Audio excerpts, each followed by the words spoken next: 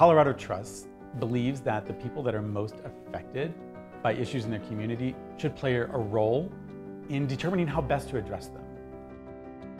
The Culmination grant emerges from that very belief.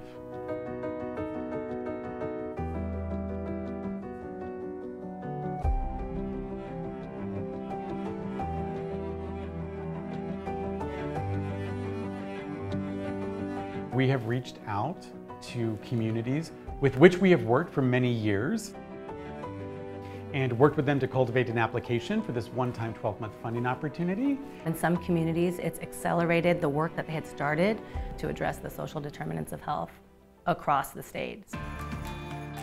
Even though we are living in farm country, we do not have access to local healthy foods. The Culmination grant, it will help us sustain our goal of opening a food pantry.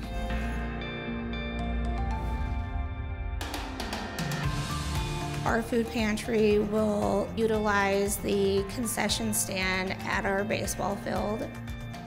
Hopefully they get to go there not to just get food, but to hang out and be part of a community. Clifton community leaders, they will be completing a beautiful playground for the whole community. The youth kids in Clifton participated in a lot of writing and working on picking colors and designs of the playground. It's multi-generational, and it's all an inclusive playground.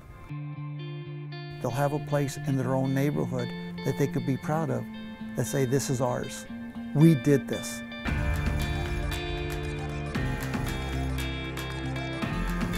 People need housing, but we don't have enough. So the community received a combination grant from Colorado Trust to have that housing resource center.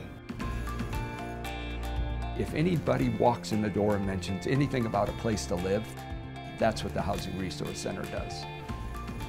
Credit counseling, budget management, housing education, and what it looks like to fill out loan applications.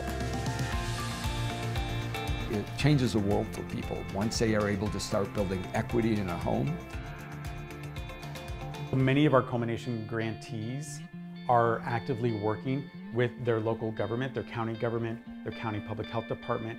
What that helps to do in the long term is help to build a nature and sense of sustainability to all of these programs and projects. Being a community-led team means that you are able to not only empower yourself, but empower your community.